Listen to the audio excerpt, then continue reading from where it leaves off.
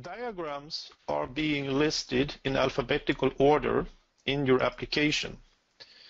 In this case, in my application, I have diagram 1, 2, 3, and then PID control.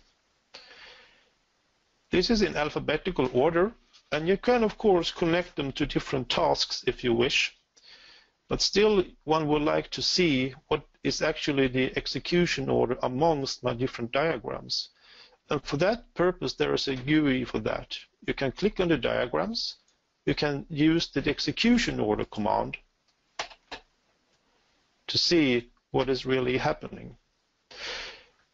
The execution order GUI has columns according to the tasks in the system, and it will show you in what order the different blocks will execute.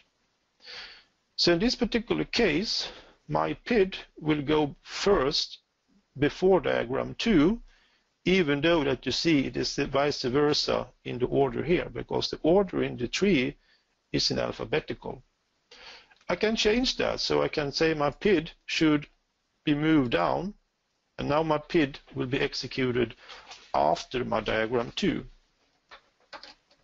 This is perhaps not often a big problem, but still it could be recommended to take a look on the execution order of the diagrams before you